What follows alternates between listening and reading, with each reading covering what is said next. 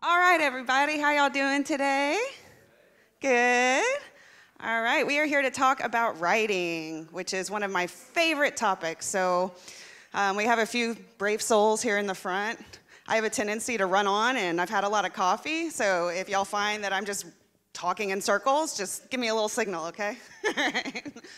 So the name of this talk is Put Your Best Copy Forward, Winning the Internet with Your Words. I'll just start with a little bit about myself to prove that I am, maybe a little qualified to talk about this. Not super qualified, but somewhat. I started my career in publishing back when publishing was still a big thing, before the internet made everything free and accessible, which is awesome. So I had to transition careers, and I went to marketing. It made sense. Marketing communications is a lot of writing. I've been doing marketing communications, creating marketing campaigns, basically storytelling for companies for the last 12 years or so. I am currently the Senior Customer Lifecycle Manager at Bluehost, where what that means is I just ensure a good customer experience by creating campaigns to guide customers through our products and offer them things in addition to their hosting that might be of use to that particular customer based on what their needs are. My hobbies include poetry slams, coffee consumption, and correcting people's grammar. No, I'm just kidding. I'm not obnoxious like that. I just silently judge you. And I put a picture here to reflect one of my hobbies, and there's a reason for that. I actually dance in hula hoops. And the reason I am telling you that is because what better example as we move through how to write content than for me to give you examples of writing to people about hoop dance. I was going to bring a hula hoop, but I had a couple of very long flights. I'm sorry. Hit me up at another word camp, and you'll get a full performance. So just because I'm a type A personality, I like to know what's coming my way before we get started. It won't hurt my feelings if this is not for you, but hopefully it is, because I think communication is key to any business or any hobby or anything that you want to put out there in the world. So the way it's going to work is we're going to talk about taking an idea and in a very methodic way putting it into words. This is a process with a few steps, so I'm going to guide you through those. And then we're going to talk about actually putting all your research, everything you want to convey into actual words that make sense. Sounds pretty basic, I know, but it can be a bit of work at times. So then we're going to do what I like to call slap and some polish on it. We're going to revise. We're going to look at how you can change words to maybe make them more effective. And then we'll talk about optimization very briefly. So let's get started. Yeah, that's pretty much what I look like every time I have a new writing assignment. I'm not trying to scare you off. I just take this very seriously, and I'm hoping to lift the veil on some of those frustrations for you as well. So hopefully with, a method and a process, it'll just be easy peasy. So I want to start. I don't know how many of you know what a positioning document is, but in marketing, this is our lifeblood. This is our blueprint. This is our everything. I do not ever start any sort of writing project until I have this document completed. This is what's going to guide everything you write, and it's going to help you to make sure that you're conveying the proper messages to the right people in the right way. So what I'm going to do now is walk through the different elements of this positioning doc and kind of explain to you how to fill it out. So the first thing you need to do when you have any sort of website project where it involves copywriting is to define what exactly your website is for, right? Are you selling a product? Are you trying to build a community around a shared interest? Are you trying to provide people with information for free? Are you creating a portfolio to promote yourself, right? These are questions on this slide that you need to have clear answers for, and I would assume that if you're undertaking the task of creating a full website, you have some idea about all these. So this is not a tough one. I promise you that. You can get to your answers on this pretty quickly. So what is my website offering? What are the features of my offering? what are the capabilities? What are the factual things about my product that I can list out in maybe bullet form or in a paragraph if you're more comfortable with that? Something you can refer back to. What are the benefits of my offering? There is a difference between features and benefits, which I'll get to shortly, but how does my offer benefit other people? What sets my offering apart? So what's my key differentiator? What's the thing? I don't know if there's anything new that you can offer that hasn't already been offered out there, but the way you offer it, that's gonna make all the difference. So how do you position what you're offering to the world in a way that nobody else has done? What makes it special? And is my offering commonly understood? So to this point, I'll get more into this a little later when we talk about audience, but I just want to make sure that you're giving your specific audience the right kind of information. You're starting at the right place. I'll dive into that in a second. That's kind of a segue into what's coming up next. But first, step 2, answer this question. What do I want to accomplish with my website? Revenue?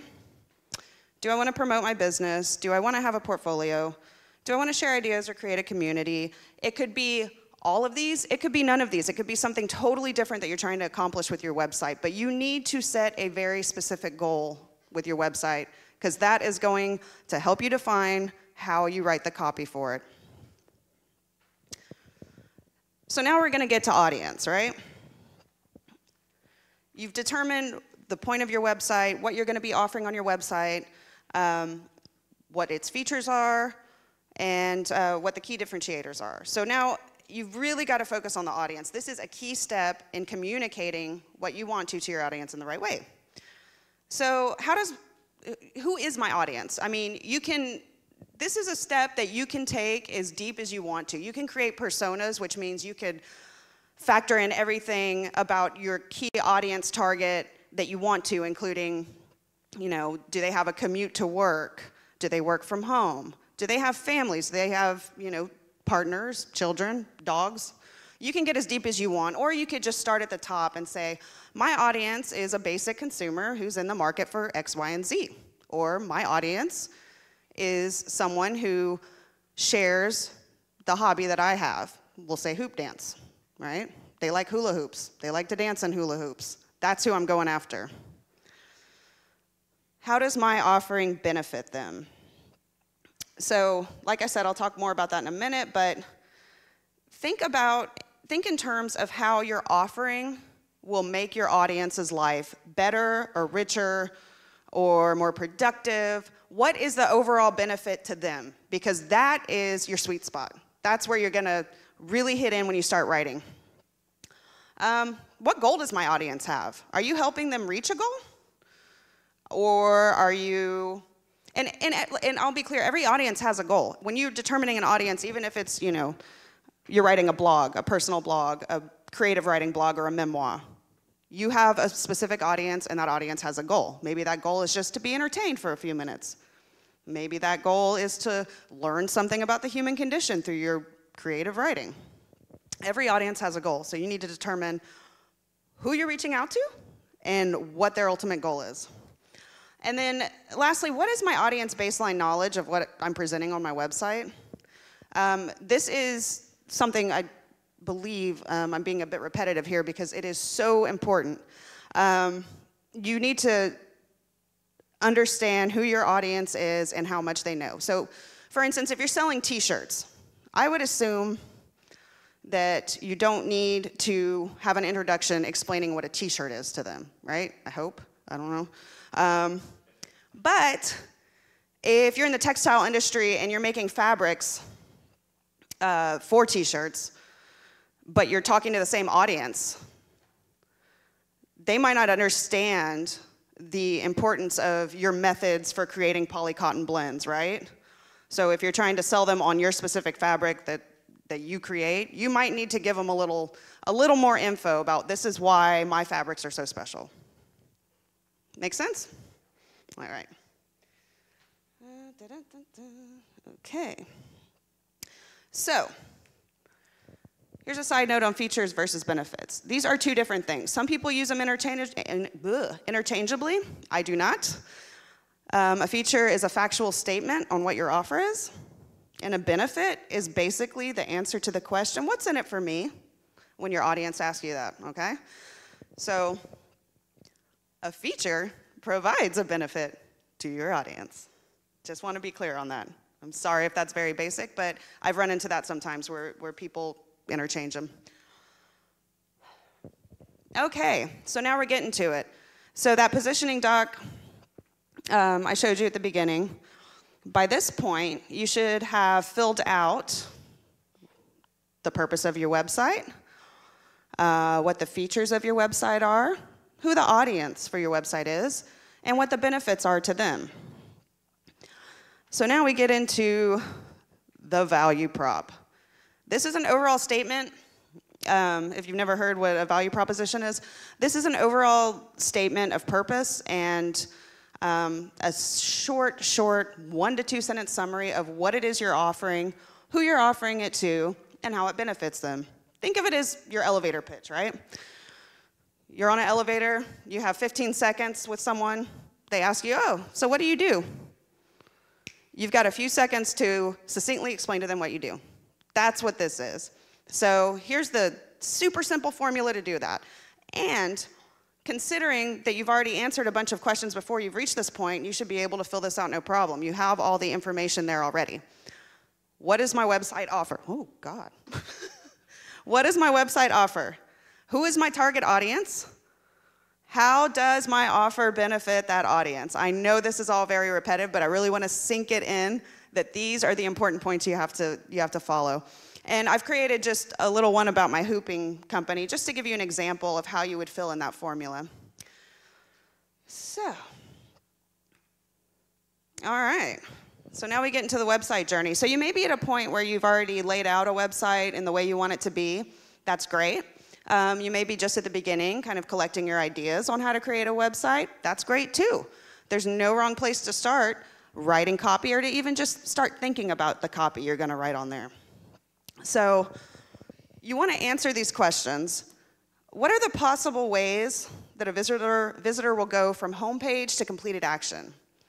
So if you have a lot of pages on your website, there are infinite number of journeys that a visitor or a customer or audience member will take, right?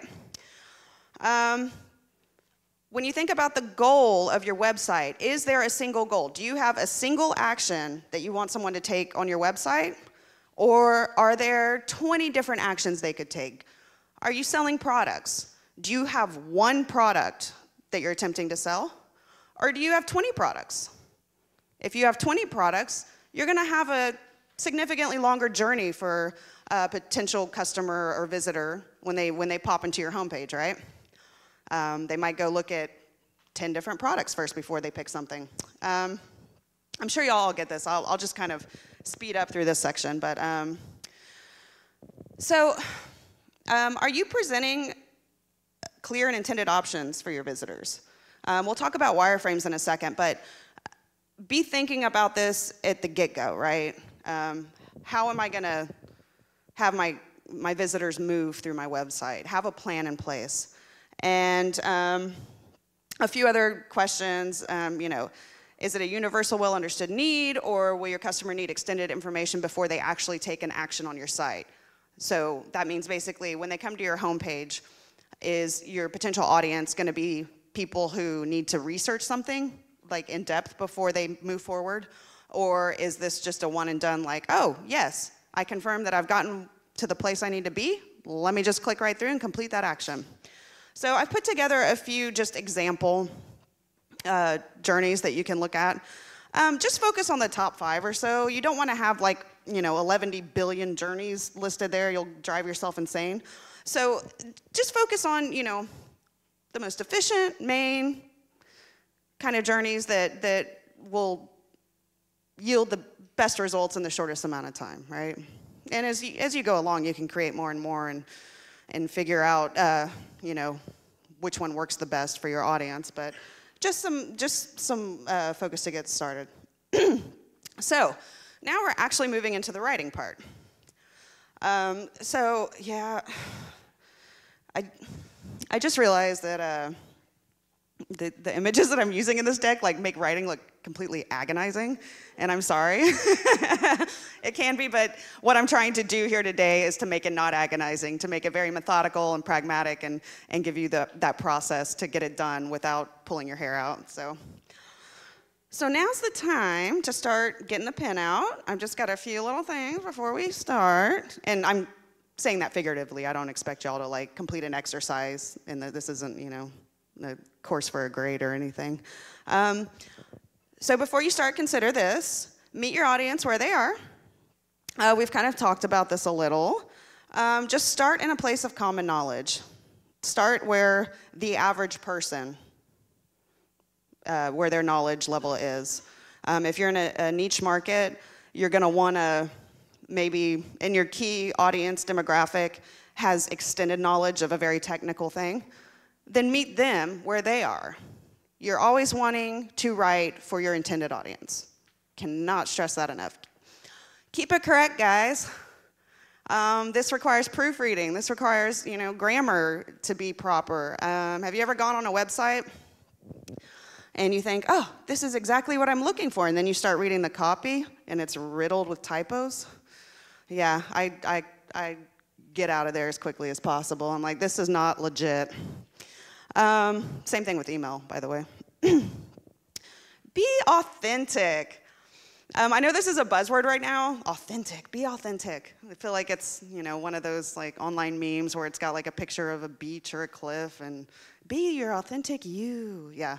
I'm not trying to be inspirational here, I'm just trying to drive home the point that sometimes we get lost in trying to create really good copy, and in doing so, we kind of lose our personality, who we are, or the personality we're trying to convey in our website. I want you to keep that in mind, and that's why I stress, just start writing. We're gonna talk about revising and editing, but for now, just get your ideas down on paper, on tablet, on laptop, wherever you prefer to write. I prefer pen and paper because I'm like 100 years old, but it helps to just get it out there and then worry about style, right? So don't worry about style yet. We will get to that. All right. One more note, the missing content leak, the navigation bar.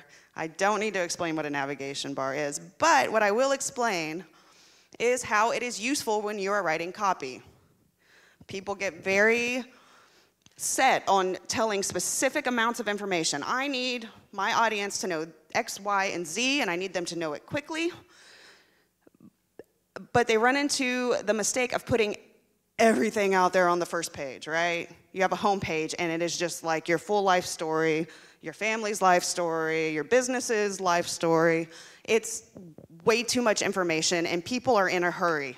They want to confirm quickly that they have reached the right place, and they want to be told which action to take. Don't worry about being pushy. They need to be told where to go. Otherwise, they're going to get confused and frustrated and leave, right? So your nav bar is going to help you determine what content you need based on what your options are. You're going to categorize everything onto different pages through that nav bar.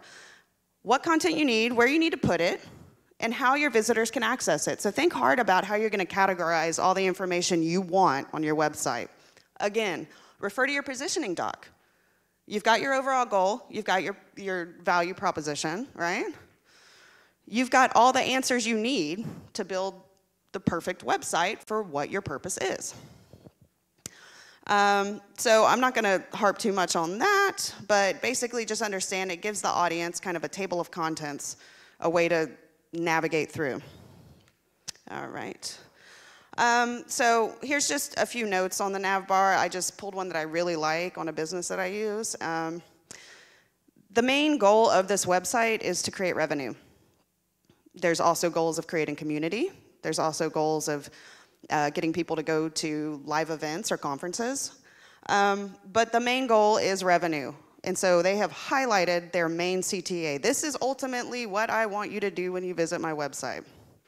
But I also have other options for people who maybe don't want to buy anything, who maybe just want a sense of community, or who want to learn more about my specific products. And the specific products are laid out there. One thing I would note is this is a niche market that this website's from, so be cautious when you talk about your products. If you have products like hers, the names might not be clear unless you're already embedded in that community. So you might want to put categorical product names instead of specific product names so people can navigate quickly to what they need. Okay, now we get to the wireframe. So this is where I create the overall view of a page that I want to write on. You can do this for your home page, you can do this for product pages, any page, right? So we're just going to go through a home page for now because it's quick and easy. Quick and easy. So I've got a place for a headline, a subhead, and a CTA right at the top, above the fold. That is my most important message because I have that one goal, that overall goal. I want people to drive straight toward it. Then I might put something kind of like my value prop underneath it. So when people see this, they say, okay, this is where I am, this is the action I need to take. And then here's a little more information about my website, just to support you hitting that main CTA that I want you to hit. And everything is very visible, easy, boom. And then I add, below the fold, I'll add a few other benefits if people want to look into more stuff, right? They want to, I'm not ready to take that action yet, but I want to learn more, so I'm just going to scroll down and see what else you got to offer. But this is where your writing starts. And so I've done a little exercise here for y'all, so y'all can kind of see what I'm talking about. I've put a nav bar. I've decided how I want my website to flow. I just made this is a no-frills draft. This is a just get it down what you want it to say. I wouldn't use this as my final headline, but it's just something that says, hey, this is where you are and this is what we offer. Here's a clear CTA. Here's a little more information about my website. Oh, and then I've got these additional features and benefits that you might want to look at. Notice that I'm writing more on the benefit side than the feature side because I want to impact the audience. I want it to be about them. More on that in a second.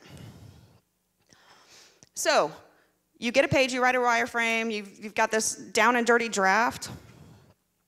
Before you move on to revising that draft, you should ask yourself the following questions. Does the copy confirm the visitor has reached their intended destination? Is there a way, when that page pops up, they know they're in the right place? Have you confirmed that with your copy or with your layout and design?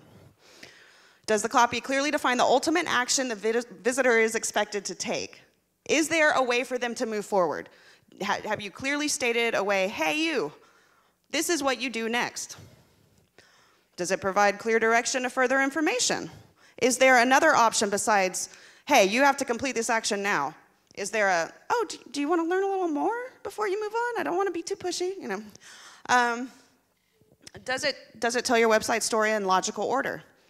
Remember we talked about meeting the audience where they are. Start at the top too. Don't make it too confusing. Don't give them, well, there's this information here, but then I want to tell you about this, but back to this, and then, oh yeah, do you remember that we talked about that? Yeah, so just keep it linear.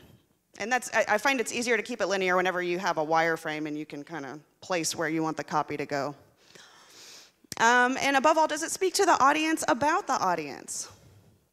Is it confirming their need? Is it confirming their overall goal? So ask yourself about these questions, before you move on. But we're about to get into revision. But before we do, I have one more thing. And to reference one of marketing's most well-known pieces of copywriting. But wait, there's more. One more thing to do before you can check it off and say, I'm good to go. Slap some polish on it. So here's what you want to do when we talk about revising your content. Go out and you've got this draft. It may not be pretty. It may not be ready to go, but at least you've got your ideas organized. So go out and find websites out there that you like. It doesn't have to be in the same industry as you. It could be anything. I know we're all consumers in this room, right? I know a lot of websites I can think of right now that I've drawn inspiration from. And they have close to nothing to do with what I do for a living or the websites that I create. So, and once you find websites you like, that's not really enough. You need to understand why you like it. Do they infuse a lot of humor in it? Is it more traditional and dry and business oriented and you like that? Nothing wrong with that. Do they use a lot of stuff like puns and tricks of words? So these are all things you need to understand why it is you like them, and then you can put those into practice on your own websites. I am not telling you to copy directly from other websites. I just want to make that clear. I would say use practices that other websites use. So if they use metaphors to explain something technical, maybe look at your own and your own website copy and figure out a metaphor that would make sense to explain something technical in your own website, right? Use a pun now and then. I'm a sucker for puns. I went to a restaurant last night called Vladimir Poutine. That's a good pun. That was enough to get me to a restaurant. Wasn't the highest rated poutine place on the map, but I went there because of the name. Love a pun. All right. And then once you infuse whatever it is you want to infuse into your copy, whether it's to make it, very professional and straight-laced, to make it really funny, LOL, make your audience LOL, whatever it is you're doing, you want to check back with your positioning document and really make sure that it resonates with the audience that you are targeting. There's certain audience, and I struggle with it. I always like a little humor in anything I do. I think it's the spice of life. And there are certain audiences that I've written for in the past, usually in a business-to-business situation, that are very straight-laced. I'm originally from Houston. A lot of oil and gas people there, very straight-laced folks. They don't appreciate the humor so much, I found out. So I really need to check in with my audience, because this is all about the audience. Have I said that, 7, 8 times yet? Proofread. I don't think I need to explain that one. And get feedback. Your friends, your online communities that you're a part of already. That dude sitting next to you. Anybody's feedback is going to be valuable feedback. Yes, it's great to get feedback from people who fit your audience segment, but anybody overall is going to give you feedback on what you're doing. It's always great to have another set of eyes on it. All right, I'm going to start talking fast, guys. I'm running out of time here. Okay, and then here's just a few tips for writing effective copy that I've used over the years. Every marketer, or almost every marketer, knows these tricks. Well, I shouldn't call them tricks, I'll call them tips. Connect with your audience on an emotional level. You are gonna have a more efficient communication with your audience if you can talk to them connect with them as humans on the emotional side. Get an emotional reaction from them. Instead of telling them, oh, my solution's gonna do this or that for you, tell them, no, my solution, or, well, you wanna make it more about them, say, this will allow you more free time. It's gonna free up your time so you can spend time with your family and making those wonderful life memories. Really just dig into who they are as a person. Don't write with the I in mind. We've talked about this a little bit. Write for them. You're writing, instead of saying, I'm gonna do something that's gonna be so great for you, say, you are gonna have this. You are gonna get this. Really, you can go sentence by sentence and flip the script on your draft and really make it more about the audience. Use words that mean something. This is a sticking point for me, and not all marketers agree with this one, but I'm gonna take a firm stance right here in Montreal and say, use words that have a measure. Don't say, my solution is great. My solution is awesome. My solution is powerful. Just don't. Just stick to things that can be measured and that are gonna be impactful. You only have a few words to say things to get your message across, so use them wisely. And you tell I'm really passionate about that one. And avoid the passive voice. It's weak. It doesn't reflect on you well when things happen to you or happen to your audience rather than your audience getting something, your audience obtaining something. It's a power stance, right? Okay, I'm gonna speed it up a little. Here's a few of my favorite tricks. Alliteration, words that start with the same letter. Hello hooping, hello hula hooping. App attack, just words that have the same sound at the beginning, obviously. It makes it more memorable. It sticks in your brain quicker. Rhythm, keep it snappy. Avoid these run-on sentences. If you have more than 2 commas in a sentence, you're doing it wrong. You've got to keep the rhythm and the pace going. You don't want to lull your readers to sleep. You want them moving forward, taking action. That usually requires shorter sentences, declarative sentences. And pay attention, to the amount of syllables in a word. Avoid repetition. Don't start every sentence with the same word. Don't use the same word to describe what you're talking about. I gotta quit moving away from the computer here. All right, metaphors and analogies. We kind of went over this a little bit. It's a great way to convey a technical idea or even a non-technical idea in a way that people can instantly relate to, right? Sunshine in a cup for orange juice, stuff like that. One of my favorite terms of all times, it's called kill your darlings. When you start writing, you're gonna write these sentences that you think are complete and absolute masterpieces, right? You say, God, this is the best sentence I've ever written. But you know what? It doesn't fit. And you gotta kill them. You gotta kill them. It's not about, winning literary prizes here. It's about conveying your message in the most efficient and impactful way possible. And then, grudgingly, I will say, if all else fails, break out the thesaurus. I know I said in my talk summary to put that thesaurus down, but sometimes you get stuck, and I will definitely yield to that one. But when we talk about being authentic and authenticity, you really don't want to lean too heavily on a thesaurus. You want the words to come from you. You want it to sound like you know what you're talking about. And if you're just searching and replacing words throughout, you're going to lose the overall meaning and tone that you're looking for. And I'm putting here a few references for killer content that I love. 1 second, please. Oh, wow, doing a lot of talking. I know. I'm taking it old school with the elements of style. This is something I read since I was a kid, and it really developed my love of writing and literature. It's a short little book that has some great pointers for effective copy. It's for all kinds of copy. It's not limited to marketing copy or website copy, but it is a great tool that I found. AP Style Guide for checking your grammar, making sure you're writing in the correct way, your commas, do I use double quotes or single quotes? Do I end with a preposition? Is that okay? No, it's not, by the way.